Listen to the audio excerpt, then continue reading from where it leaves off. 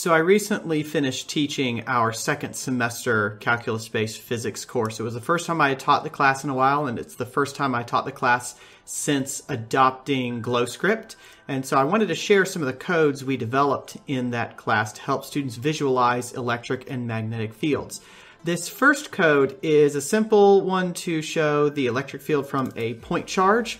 So we are defining a single source charge here. We're going to make it positive. We're giving it a positive charge here. QE is just the fundamental charge, so it's the 1.6 times 10 to the minus 19. We're placing this slightly off from the origin, so 5 nanometers away from the origin, and we're giving it a radius of 1 nanometer. So this is tiny, tiny. We are working on the nanoscale here so that we can use the full-fledged 1 over 4 pi epsilon naught, 9 times 10 to the 9 up here. And the way we're going to visualize the electric field is in a circle. So we're going to make a circle going around the point charge. That's the purpose of this theta business over here. We're going to go from 0 to 2 pi in increments of pi over 6. So that'll give us 12 observation points. And we're making our circle have a radius of 10 to the minus 8. So this point charge is inside of the circle, but it's slightly off center. That's going to be important in a little bit. And so all we have to do is loop over theta. We're going to start with theta equal to 0, go up to theta equals 2 pi. And then we are basically creating a set of observation points. So each observation point is going to be given by the circle's radius times cosine theta times sine of theta. This is all going to be in the xy plane, so our z is going to be kept at 0.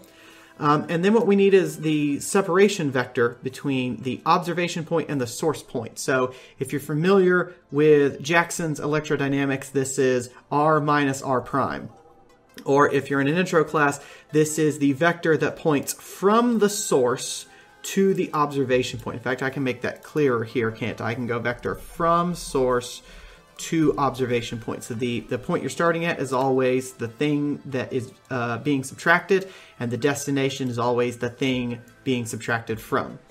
Now that will give us a magnitude and a direction because both of these are vectors, and we need a unit vector that just has the direction. So that's why we set up this r hat here. You can always get a unit vector by taking vector divided by its magnitude.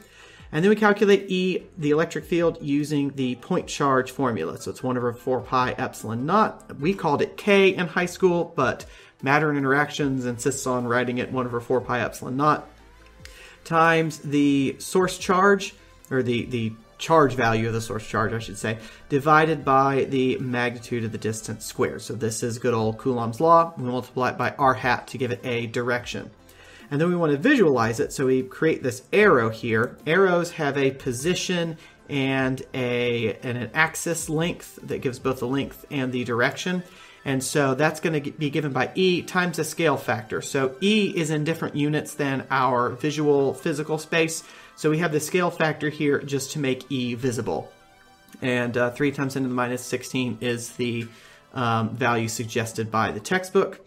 And then we increment theta so that we can continue on with our loop here. If I hit Control 2, I'll run the code.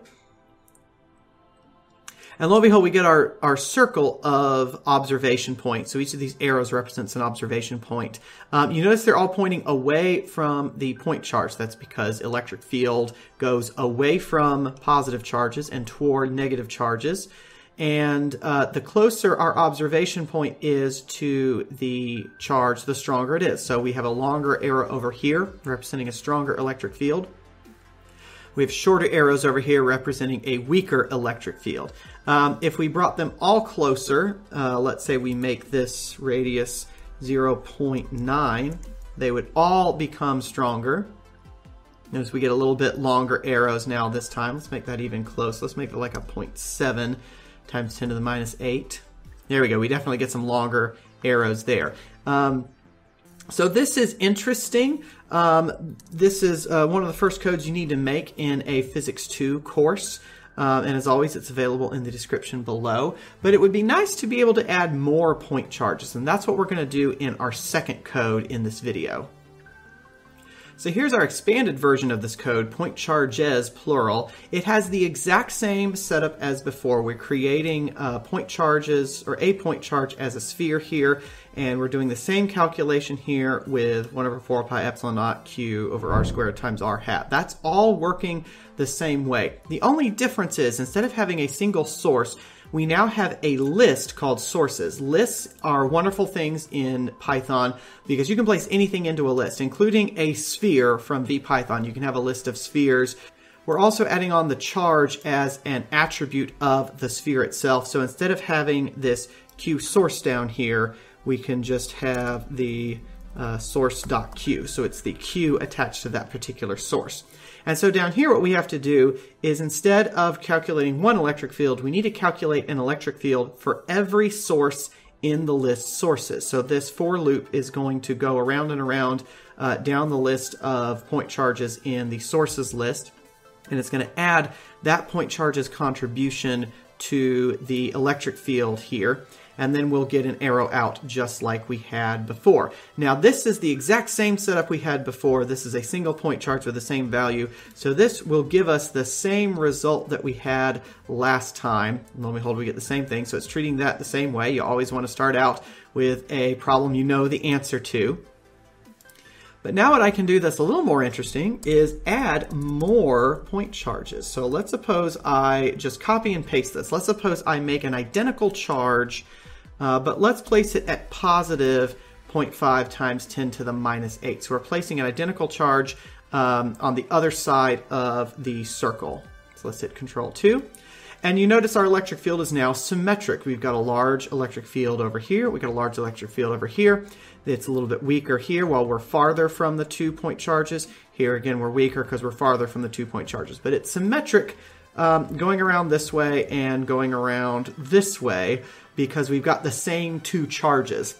Now I can make this charge a different value. Let's suppose I make it stronger than the other one. So let's suppose I make this charge 2 times the fundamental charge. So this thing has 2 protons, this thing has 1 proton.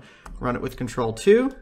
And you notice we get a stronger electric field over on this side because this point charge is stronger than the one over on the left. I suppose I could indicate that by making this bigger. But I'm more interested in setting up a dipole. So the way you set up an electric dipole is by having 2 point charges with the same amount of charge, but one is the negative of the other. So the same charge magnitude, but one is the negative of the other. And when I was growing up, electrons were always colored green and protons were always colored red. So we'll make this one red and this one green. And we'll hit Control 2 and we get a very different result. We get this dipole pattern. Now this is messing up a little bit because my scale factor is off because this arrows originating from here and then shooting through here. So there's nothing significant about that electric field arrow shooting between the 2 point charges. Let's make a little adjustment to our scale factor. Maybe let's reduce that by 1/3. Okay, there we go. That's a little bit better. Not entirely happy with that. Let's do this. Let's put the scale factor back. But then let's increase the radius of the circle. Let's say 2 times 10 to the minus 8. And this is what you do on a code like this. You just play around with these values until you get a result that you are happier with.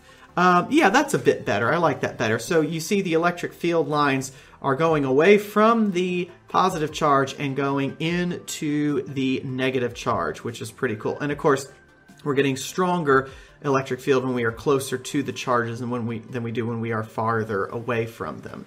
Now we don't have to stop there. That's the dipole. We can also create a quadrupole. So if I copy and paste these, I can then move them. Let's see, how shall we move them? Let's move them in the Z direction. So let's scoot these 2 over into the page a little bit.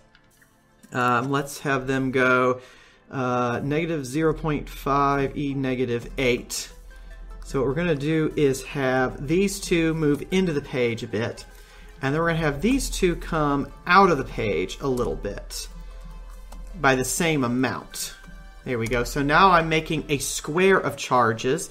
Now I do need to switch a couple of these around because in a quadrupole you've got to have the like charges on opposite corners. So I need to have my two positives, my two reds, to be on opposite corners. So this red one's on the negative negative. This red one is now on the positive positive. So those are going to be on opposite corners. This green one is going to be on positive negative. This one's going to be on negative positive. And that's why I like to have my charges color coded so I can easily keep track of them. And here we go with the quadrupole field. This is pretty cool. So we've got let's see, we've got our positive negative, negative positive, opposite corners like we expect. And our field is very different looking now. Although now I'm wondering, do I need to do it like this, or do I need to do these in the XY plane? I think I need to move those to the XY plane. I mean, it's the correct result either way. So this is one way to look at the field. Let's flip these folks into the XY plane. So let's put that over here. Comma, and then I'll move this guy. Let's take that comma too. Do Control X to cut, Control V to paste. And this is just getting us the field basically in the plane of the quadrupole. Let's do Control X, Control V. All right, I think that's set up correctly. I'll be able to tell from the visual. Okay, yeah, I've got these set up in opposite corners. And now we've got a very different looking field. So we've got electric field coming out of this corner, coming out of this corner, going into this corner, going into this corner. And you don't have to stop there. You can also create an octupole, but I think I'll save that for a future video. So this gives you an idea of the electric field as you go around the charge configuration. You can put whatever kind of charges you want inside the circle at whatever locations you want. What we're going to look at next time is how this electric field behaves as we get farther away from the charge distribution. And we'll take a look at some graphs to see how the electric field dies off. So thank you so much for watching. I will see you next time. Bye-bye.